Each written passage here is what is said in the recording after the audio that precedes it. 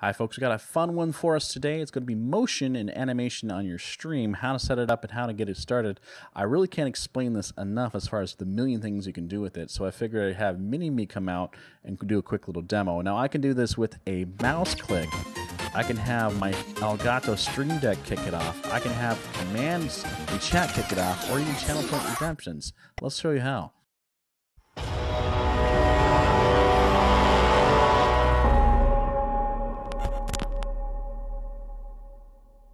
Hi folks, and welcome to our channel. Here we take a look at anything we can do to help you enhance your stream, whether it's visual, audio, or brand. I'm your man, the Ark-A-Benmock, your stream champ. If you haven't done so already, jump in, hit that like button, hit that subscribe button, follow us here. We got a lot more stuff coming. If you haven't done so already, we also stream quite often on Twitch. Come check us out live, ask us questions, or even game with us. And with that said, let's go ahead and jump into the stream PC, and I'll show you how to do this. All right, the first thing you need to do is jump into this website right here where we get all our fun little plugins. Not gonna lie, it's a plugin video, why not? But this one's newer and improved. I've done motion before, but this one is got a lot of things you can do with it. First thing you need to do is go ahead and download here. Depending on your PC, you've got a Win32, 64, Linux, download the appropriate one. That's going to come in the form of a zip file. So if you go to my downloads, you'll see I've got my zip file here. It comes in 2 folders. After you extract that, we're going to copy that guy, navigate to where OBS is located. For me, it is in Program Files OBS. And then we're going to drop these files right here. It will override all of your plugins for you. If you have the old Motion plugin, this should override that as well, so you don't have to worry about any sort of weird compatibility. It will update you to the current version. So afterwards, you're going to need to restart your OBS, sometimes your computer, depending on your systems. And then you won't see this right away because it actually is a filter source on your scene. So what we'll need to do is go down to scenes. We're going to right click on the scene that you wanted to manipulate in and add a filter. I'm going to slide this over so you can kind of see.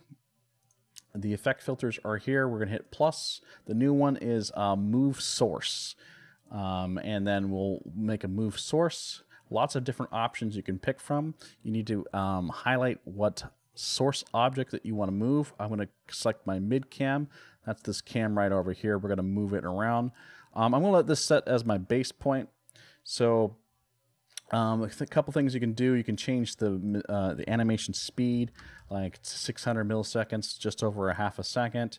You can make it relative if you want the thing to move and continuously move in that direction. I don't know why you would do that. Change its visibility, its start delay. The easing and easing function in the curve kind of manipulate the path that it takes and how quickly, how sharp, and how wide. You'll have to play around with these depending on what you want to do for your individual assets. I'm just going to keep them the same. Start trigger, this can be anything from changing scenes to showing objects to even filtering this particular source off and on. And that's kind of how I did it with Lorien board. I basically made a series of filters and then just toggled the source's visibility. That's a really, really good way to do it. If you want me to show you how to do that, ask me in the comments below. Maybe I'll make a separate video on just a little bit more specifics on Lorien board integration. I already have a Lorien board video, so check that out. I'll link it down below as well on how to install it, but this is how I manipulated it. If you do have like an Elgato Stream Deck, the best way is going to probably be with a key press, and so if you want to do that, you can do this with a hotkey here, and that will highlight this effect filter, so know what the name is. I'll show you where that is real fast. So let me close that, go into files, and under settings. It'll take a second to load.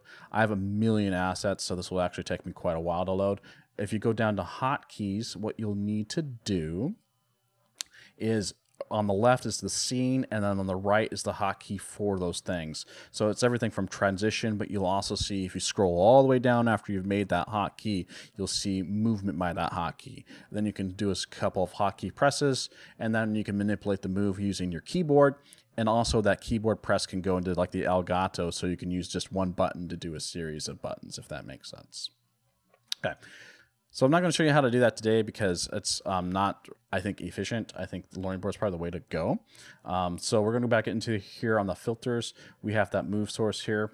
Move that back over. I'm going to use this as my base. So if you just hit get transform, it's going to populate all the coordinates, the scale, the size, the rotation, everything that you need to know, even the crop. So if you need something to crop change for you, you can do that. And so it will keep that transform for you all in that spot. And then I'm going to go ahead and move it all the way. Let's move it to the top. And I'm going to invert this. This is going to be kind of weird. I'll just flip myself vertically, and then we'll kind of put myself in the corner. And we'll make another move source.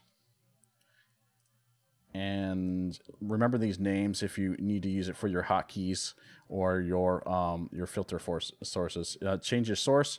Needs to be back to that mid cam again. I'm going to get this transform. It's going to transform even the rotation, which is for us is inverted. I'll change it to 600. Well, let's go full second, because why not? And I'll just show you, like, let's do a circular so you can kind of see the difference in the curve. All right, start trigger, I'm not worried about that because I'm just going to use the start button to do this. And then if I highlight the first one and I scroll all the way down and I hit start, or those keys, if I bound a key, I should flip down to the bottom.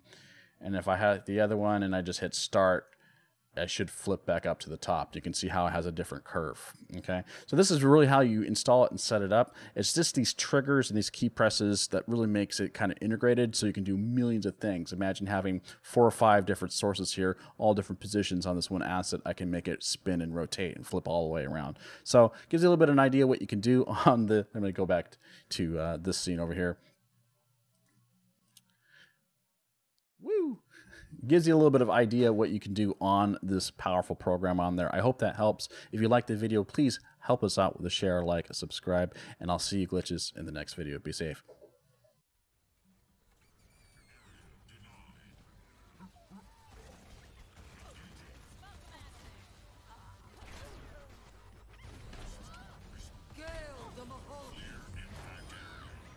I hit her like a grandfather clock, y'all.